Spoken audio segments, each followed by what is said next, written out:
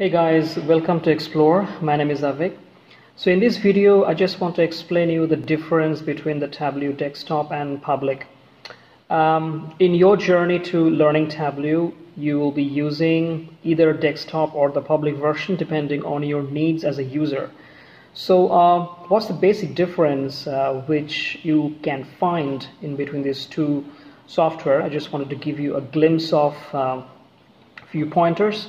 So that will help you to choose between these two softwares on your own. Now, the first thing I would say, there are a lot of limitations in Tableau Public.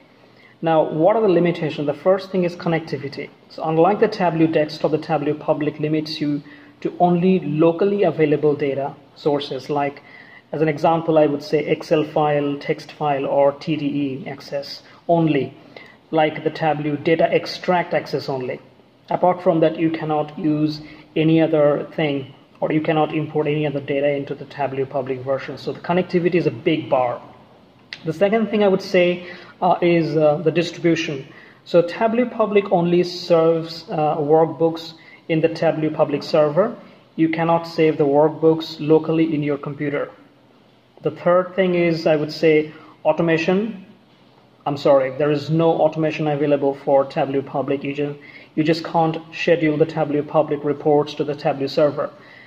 The fourth thing I would say, the security. Unfortunately, there is no security for Tableau public, and the workbooks published on the Tableau public server are easily accessible by anybody on the internet. So no user level security, I would say, in the Tableau public.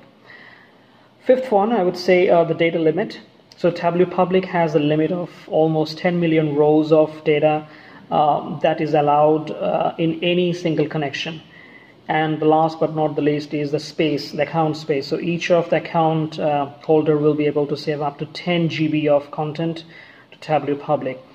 So just to conclude just to put things in right place, I mean, it's the best tool if you are a student, and it really depends on your needs as a user. So for learning purposes, Tableau Public will give you a glimpse of how you can start using the data viz software. It will give you the exposure, I would say, from the scratch at a zero cost. However, when you need to get into the full power or the full access or the full, the details of the Tableau visualization tool, I would suggest you to go for the Tableau desktop version. And it's going to help you to in a long run. Hey guys, so if you really find this information helpful, don't forget to subscribe, like, and share my video. Thanks.